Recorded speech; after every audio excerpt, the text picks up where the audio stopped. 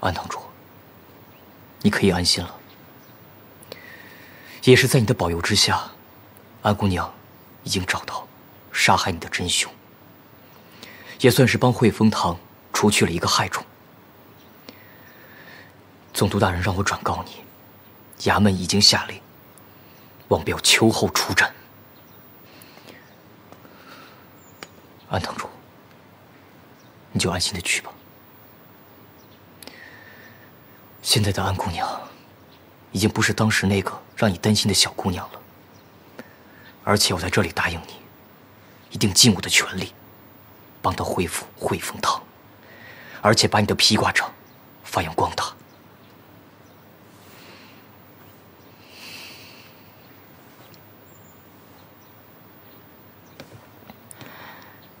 安姑娘呢？我家小姐自打回来以后，整天就跪在老爷的牌位前，不吃不喝也就罢了，连我都懒得骂，真叫人担心呢。铁师傅，我家小姐就拜托你了。我知道了。小姐。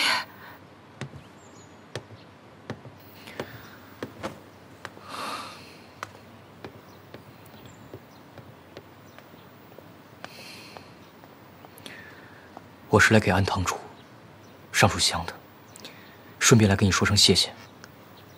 为什么要谢我？要不是你把证据拿出来，恐怕我就要被诬陷死了。我不是为了你，我是为了我爹。要不是王彪那么笨，露出破绽，我也不会跟到现场去。不管怎么说，我都欠你条命。你以为你这样，我们就不用比武了吗？你还在想着这个事情啊？说出去的话就像泼出去的水，收不回来的。我说了要跟你打，我就一定要打，不会变的。你怎么这么固执呢？你是害怕了吗？你怕你自己打不过你的徒弟？我不是怕，我只是觉得没有这个必要。而且，我还要回一趟佛山。佛山？为什么？因为我怀疑灵儿早回佛山了，我去找她。那里也是我们的家。那儿是你们的家。不过我会回来的，我已经答应了魏大人。我一定要打。为什么？因为我要赶在你和江灵儿团聚之前，把我们之间的事情好好做个了断。我们还有什么事情没有了断？凶手不是已经查到了吗？如今我汇丰堂因为王彪身败名裂，倘若我不打赢铁桥三，你让我汇丰堂在广州如何立足？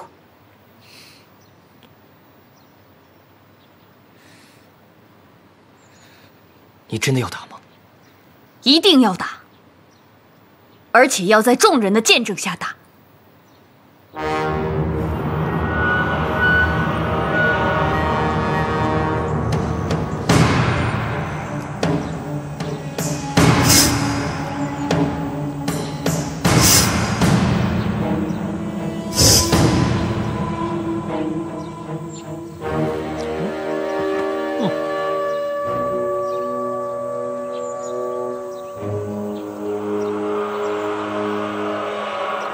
安师妹，既然已经水落石出了，何必非得分个胜负呢？再说你老跟师傅比武，他打你不疼啊？你怎么知道我一定打不赢他呢？为了公平起见，我让你一只手。如果我输了的话，我随你处置。你瞧不起我吗？嘿，喂，你偷袭啊！别他妈知道了！哎，停！比赛到此结束啊！平局。阿水，你让厨房备好饭。今天我们庆祝一下啊！好，庆祝一下。你给我闭嘴！哎呀，安师妹，咱们都是自己人，一天到晚打来打去的，有什么劲儿？如果真的想打，我陪你打。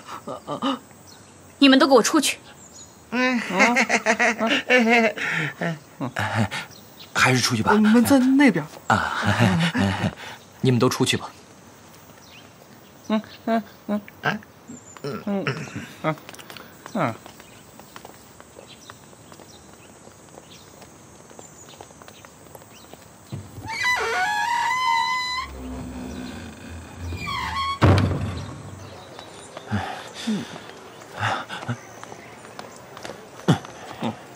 喂，你们说，他们俩打算在我家打多久？谁知道啊？还没吃饭呢。安姑娘，可以了吗？除非你认输。你还是不肯放过我。你明知道，从我见你的第一天起，我就不可能放过你。我们是不可能的。所以，我要留下一点纪念。什么纪念？打赢你，我就可以一辈子都不会忘记你。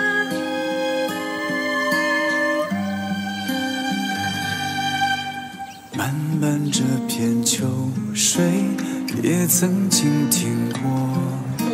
踏遍山川五岳，追寻洒脱，生死契阔，情是否伴你我，困境困死困惑。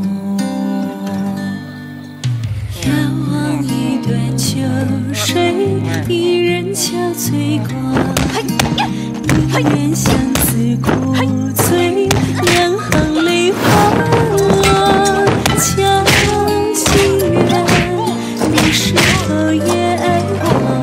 我要怎么去做？珍惜这一生，说好不分离。相爱这一生，爱化作细雨，绵绵的爱恋，跨越了时空，天地银河三世纪。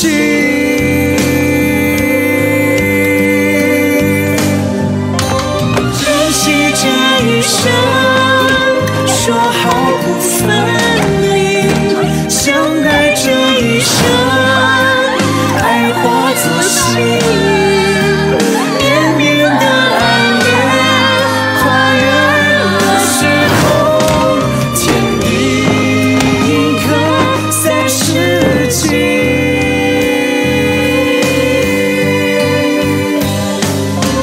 叹息这一生，恨君要面临。无悔这一生，来世甘愿作比。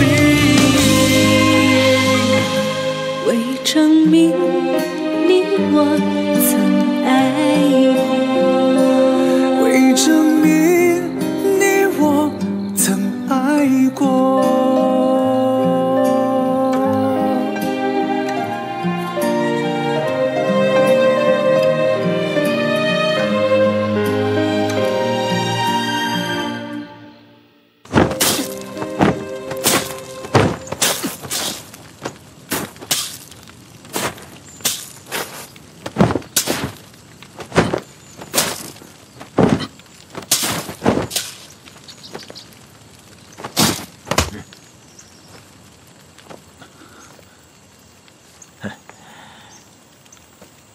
修炼铁砂掌，本来就是件不容易的事儿。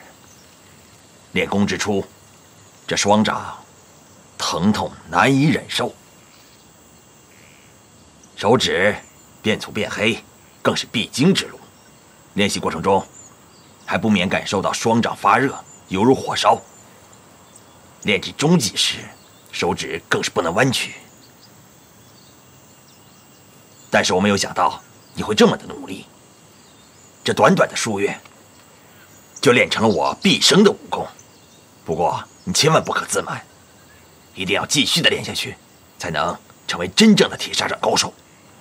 多谢师傅。啊，我呢，无牵无挂，浪迹江湖多年，不料到了暮年的时候，能收下你这个徒弟，而且对我甚是恭谨孝顺，我很高兴。等你学有所成，我也能放心的去云游四方了。师傅，你要走？你要去哪里啊？也该到了放下嗔念、虚怀若谷的时候了。放下？师傅，你真的能放下吗？放不下的是你的面子，能放下的是你的心。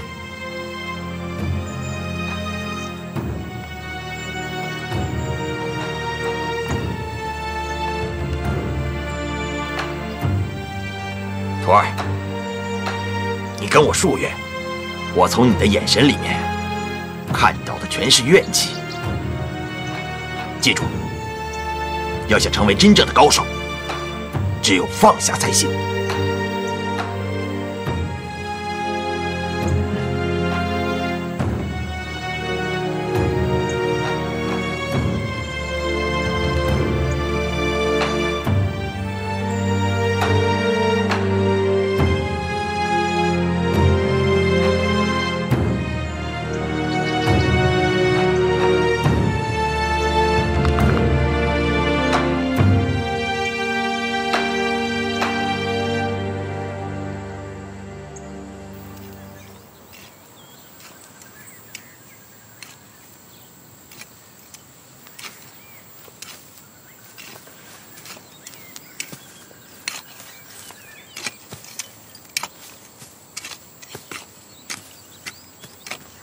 有了。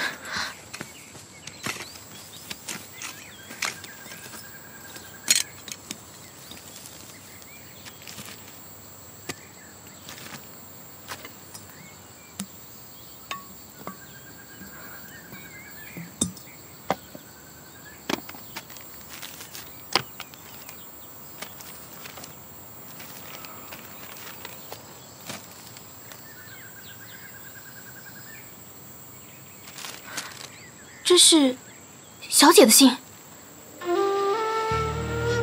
三哥，当你读到这封信的时候，相信你已经是自由身了，而且已经回到佛山了。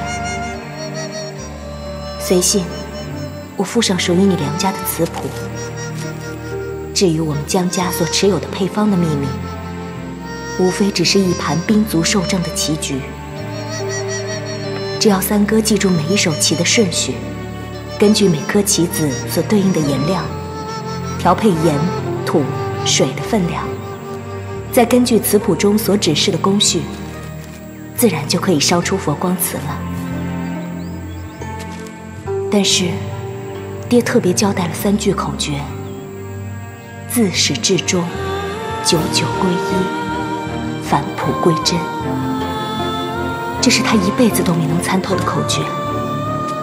灵儿现在也将它转赠给你，希望以三哥的智慧，能够参透这3句话，让佛光瓷能够做到更加完美的境界，以祭奠我爹和奶娘的在天之灵。期待见到三哥烧出佛光瓷的那天早日到来。灵儿，这应该是我们2个一起完成的任务，可是为什么只把词谱跟配方留给我，却不见面呢？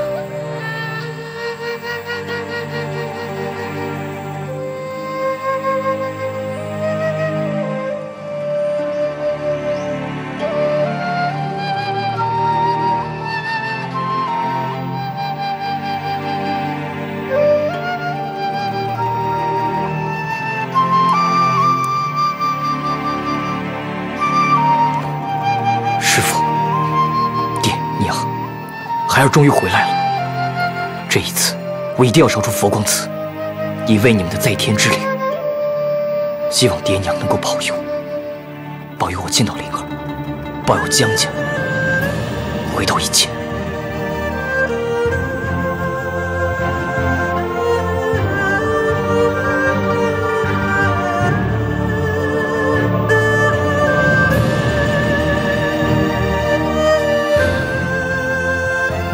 三哥，你想好了吗？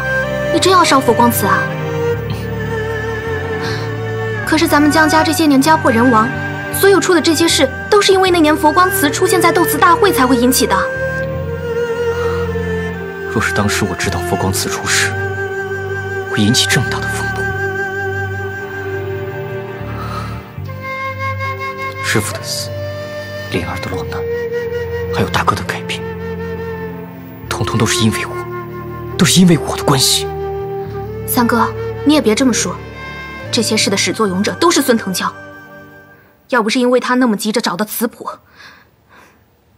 赵钱也不会被他煽动。大哥本不是恶人，他只是一时走错了路。你还愿意叫他大哥啊？情分难以割舍。三哥，不管怎么说，我反对你烧佛光祠。要烧，一定要烧。你就不怕那些恶人再找上门来啊？如果不烧的话，丽儿就不会出现。他去找魏大人救我，就代表着他是自由身，而且他一直都知道我们都在宝芝林。可是我就是想不明白，他为什么不出现，为什么不来找我们？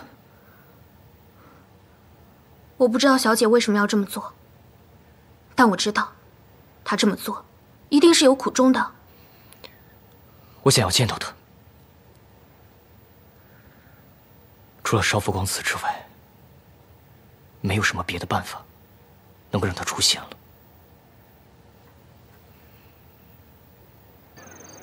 二位大人呐，我是生意人，这种赚钱的事儿，我怎么能不干呢？可问题是，这眼下不是赚钱的机会啊。孙老板，你是故意要看我们的笑话吗？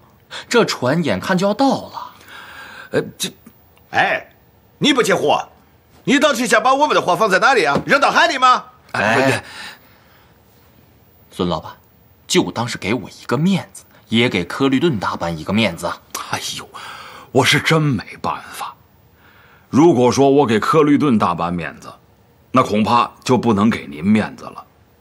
你这是什么意思？那大人，您干嘛非逼着我把话说得那么明白呀？这话要是说明白了，就不好看了。有什么好看不好看的？你现在首要解决的是眼前的问题。那大人，那我可真说了，上回那铁桥三那档子事儿，那是弄得满城风雨呀。您知道人家说我们什么呀？再说我们官商勾结。那大人，您要是有空，您到码头上去看一看。现在那码头上可是有很多的闲人呐。闲人？是啊，那都是在盯着找我们官商勾结的证据的人。荒谬！嘿，那大人，您说句荒谬容易啊，可是在这个时候，有那么多双眼睛在盯着我，我要是进了祸，那恐怕就是搬起石头砸自己的脚。砸我的脚没事儿，要是砸了您的脚，那可就是……这样，我可以把我的船停在大海上，然后用小船过去，直接呢在大船上换货。我说科律顿大班呐，现在不是办法的问题，现在是只要我孙腾蛟一进货，那就会有人来盘查。孙老板，有我做你的后盾，你还怕什么呢？那大人，您要是真听我的，现在它不是个好时机啊！我觉着，为了我们长远考虑，我们呐，再停停啊，再停一停。那你打算停到什么时候呢？那就要看那大人的了。看我的？这跟我有什么关系？那大人，您真这么说，那我就真把话说明了。不瞒您说啊，您摔的这一跤可是够狠的。那整个广州城的老百姓都憋着劲儿，看您更大的纰漏，想把您拉下马呢。我看你根本不是担心时机敏感，而是根本就是想跟我们两个断绝关系。哎呦喂呦，这真是冤枉啊！天大的冤枉啊！我只是小心驶得万年船，哎，小心驶得万年船呐，是吧？来，你看，再看一个，看一个，哎，这挺好的，新词，来，我这个，来，我看一看啊，哎呦，这成色多好，是挺好啊，它用色啊，来一个。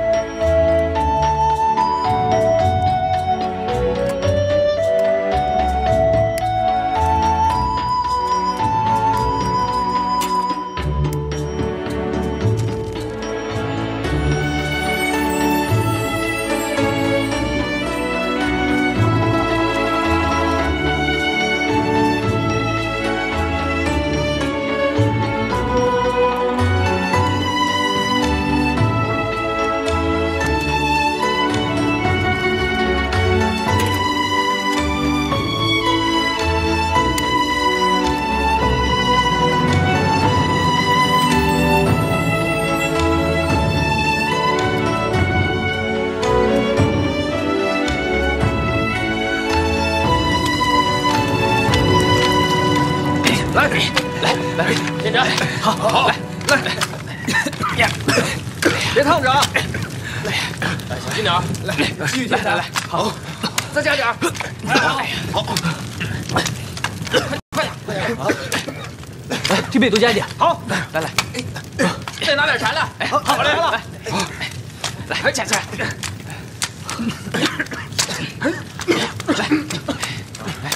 来，加。火力大点！嘿，来，给你，好，来，再添点啊！哎，好，来，加，好了，好，放油，来，好，哎，好，加起来！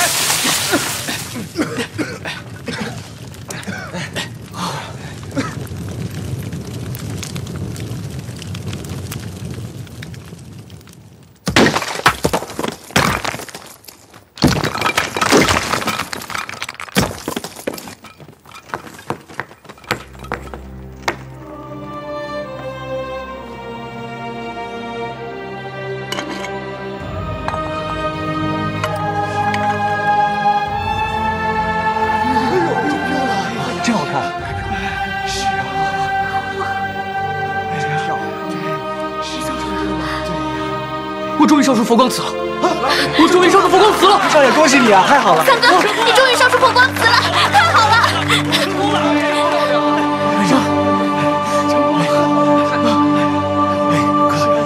这真的是佛光瓷啊！哎，老王，你看，我们终于成功了！我们终于成功了！是啊，太好看了！师傅。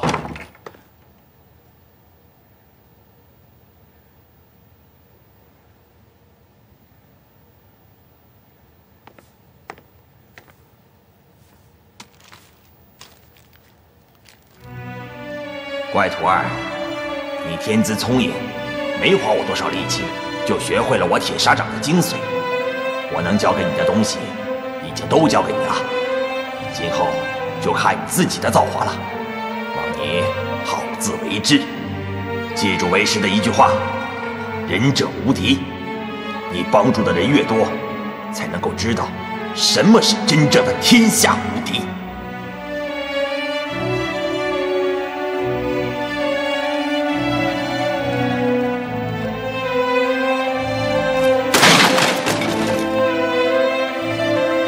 师父，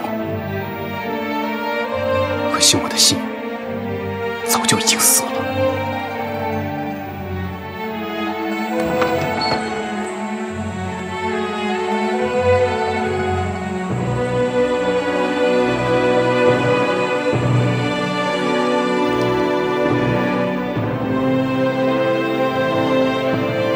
师父，爹，你好，这是我烧出的第一件佛光瓷。 你们都看见了，我总算没有辜负你们的希望，也没有辜负师父的教导。可惜灵儿看不到，你们在天之灵能告诉我，灵儿她到底在哪儿吗？三哥，我找到小姐了。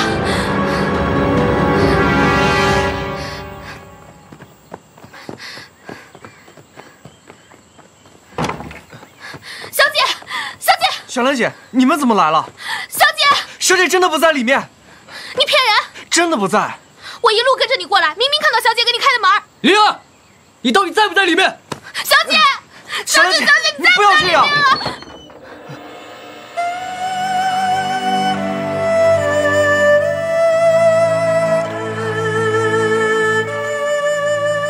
你们别再吵了。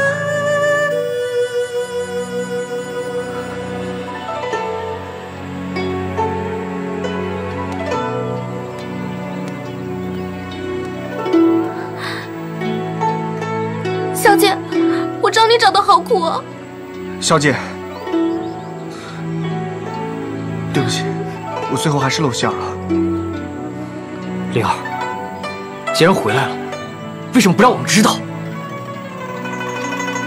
我刚刚听小飞说你烧出佛光瓷了，恭喜你！回答我的问题，为什么不回家？因为不想回去。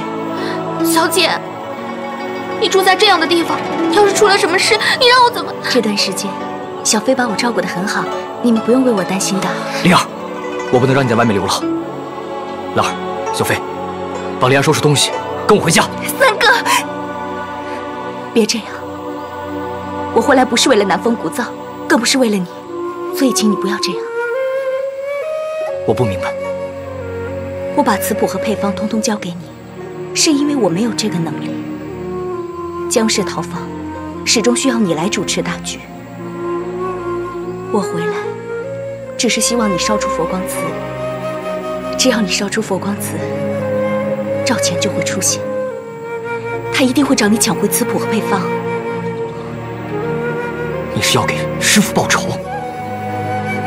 报仇？我哪有那个能耐？我只是想问问他。 为什么这个人可以杀人不偿命？为什么他还有脸活在这个世上呢？小姐，别难过，我现在就去广州，我替你杀了赵钱。兰儿，你这是干什么？别再添乱行吗？三哥，你又不是不知道，要不是因为赵钱的话，小姐就不会去广州，不去广州也就不会被拿回跑。你说什么？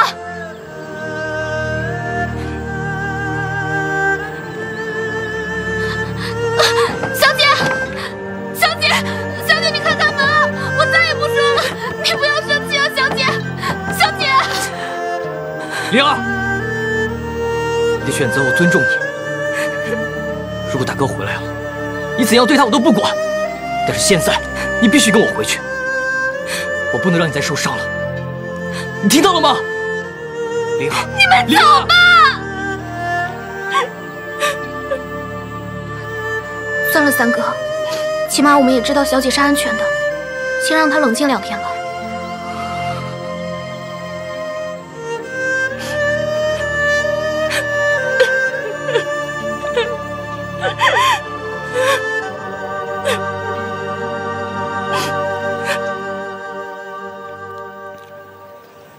孙老板，这佛光瓷问世，对我们来说可不是一个好消息啊！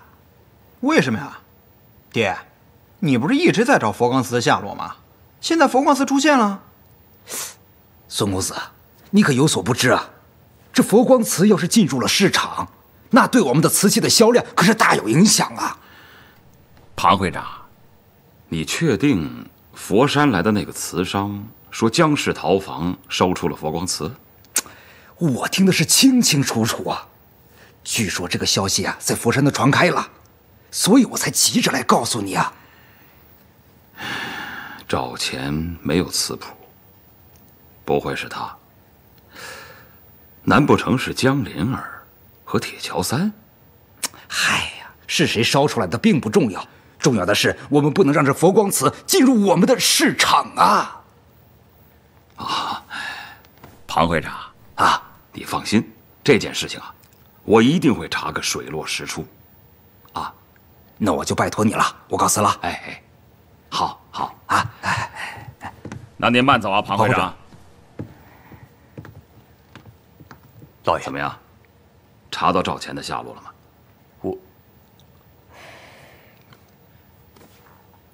田阳啊，我爹说了，活要见人，死要见尸。你这么做是怎么行啊？知道什么叫天道酬勤吗？你不勤劳，老天都要发愁了。行，回去坐着。啊！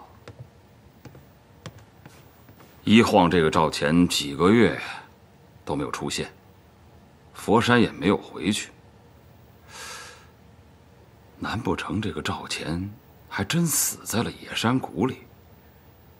哼，我没时间跟一个死人较劲。哎，柯律顿约我什么时候见面啊？问你话呢。下午。老爷，柯律顿找你又有什么事啊？嗨，他终于绷不住了，急着想把货出手。哼，那他就得摆脱纳贵宝的绑手绑脚。只有甩掉纳贵宝这块石头，我从柯律顿手里才能挣到银子。所以爹，你是故意不接货的呀？嘿嘿，我说我的宝贝儿子呀，你终于理解了你爹的良苦用心呐！啊，铁阳，刚才庞会长告诉我，说佛光瓷在佛山出现了，你马上赶回佛山，给我调查清楚。我在这边和柯律顿把事情料理好，2天后咱们佛山会合。是，老爷。爹，那咱们下午跟柯律顿怎么聊啊？我说让你去了吗？为什么呀？你给我老老实实的跟家里待着，先把算盘学会了。下午张大爷来找我，让他到库房来给我拟一份合约。听见了没有啊？哦。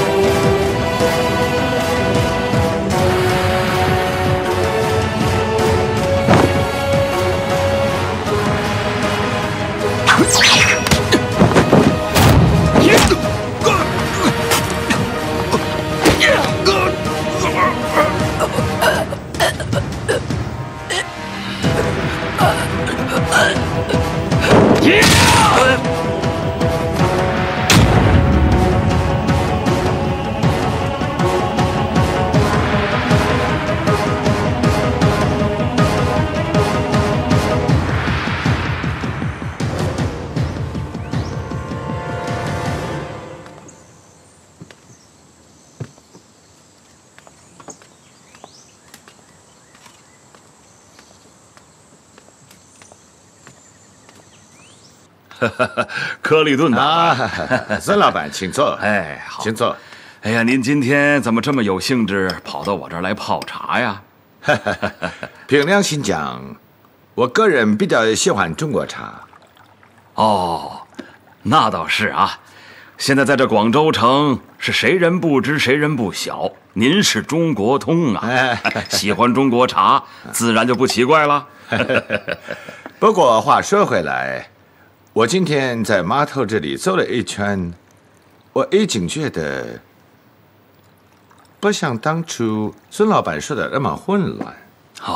是啊，这个铁桥3的事儿啊，已经过去一段时间了。热潮逐步在退却啊。哎呀，不过我不瞒你说，这几天我的船就要到海外去了。哦，原来大班找我是为这事儿啊？是，也不是。这话怎么讲啊？哎，孙老板，我们已经认识了这么久，你应该知道，我跟谁做生意都无所谓。有时候我觉得我们通过那大人，还不如我们自己联络比较方便。话是这么说，可是柯立顿大班，您别忘了啊，我们之间认识是那大人引荐的啊。在中国有句老话叫“不能过河拆桥”，如果这个时候把那大人甩了，恐怕不太好吧？再说这海关那头也需要有人打点，不是吗？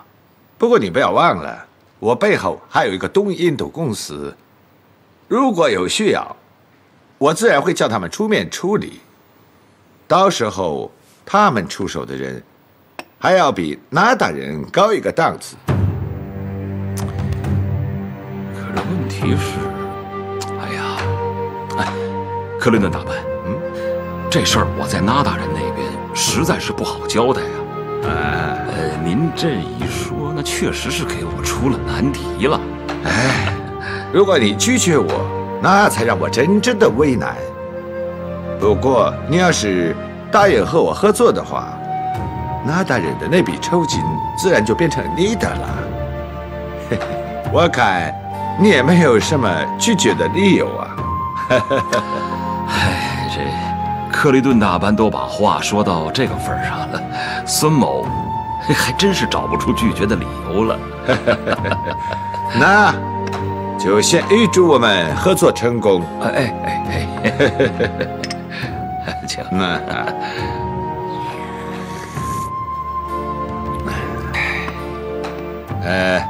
孙老板，时间不早了，我先走了。哦，好，那就告辞了。慢走，我就不远送了啊！不用送，不用送。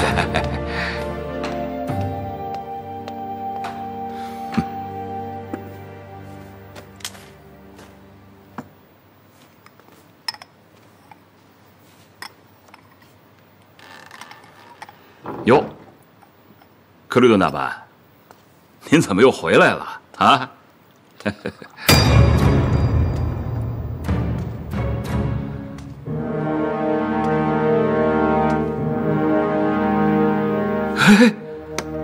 赵先旨，哎呦，你这是跑哪儿去了？我到处找你啊！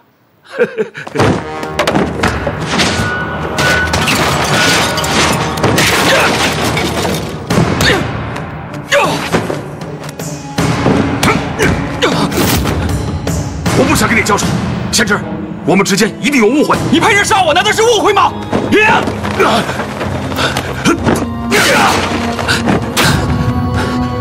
我没有杀你，我派人找你是想跟你说一说。够了，孙德教，今天我要杀了你，替我师父报仇！慢着，你师父不是我杀的，你凭什么找我？如果不是因为你，我师父就不会死于意外。你看，你都说了死于意外，跟我有什么关系啊？因为你就是这一切的始作俑者。拿命来！我不是始作俑者。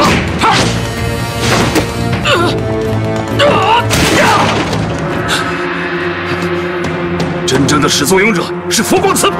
我才不在乎词谱呢，我在乎的只是江宁儿。你以为我在乎词谱吗？我在乎的是词谱里的秘密。你都4到临头了，还想要骗我？你为什么就不想一想，那卫宝身边不缺女人，他为什么要霸着江灵儿？他不是词商，他又为什么千方百计的要搞到词谱啊？因为词谱里面隐藏着巨大的宝藏。宝藏？什么宝藏？